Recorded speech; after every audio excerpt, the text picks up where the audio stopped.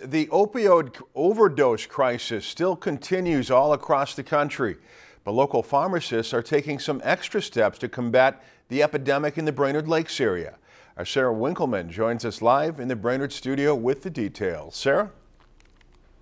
Thanks, Dennis. Now, local pharmacists are working hard to make sure that Narcan is available to the public, starting by educating those who are at high risk and their families about the potentially life-saving drug.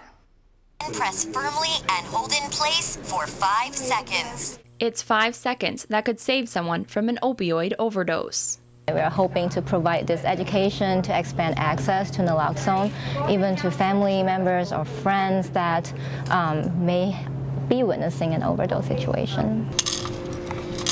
Overdose symptoms, typically shallow breathing. They could be unconscious, laying on the ground.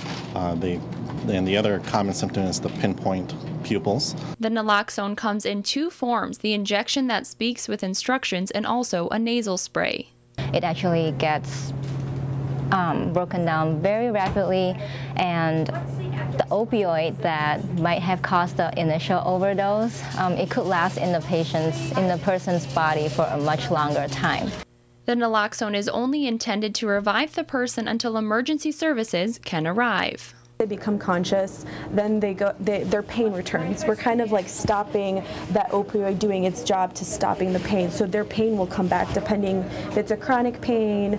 They also will have sweating, dizziness, headache, nausea, vomiting. These are not fun symptoms that anybody wants to experience. But it's a measure that can now be taken after local pharmacies have completed education on how to properly inform patients and their families on the Narcan.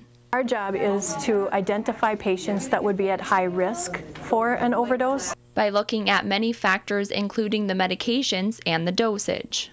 Typically the prescription strong ones like hydrocodone, oxycodone, morphine, and other ones. After just a short time of being able to offer the Narcan on a collaborative practice agreement, the Guide Point Pharmacy is already putting their education into use. The Crosby Guide Point has received the education, started identifying patients, talked to those patients, and they've already done 3 prescriptions in the last day.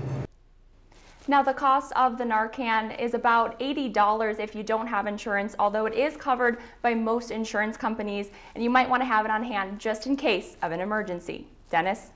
All right, thank you very much, Sarah, for the live report from our Brainerd studio tonight. You do not need a prescription for Narcan. All you need to do is talk to your pharmacist.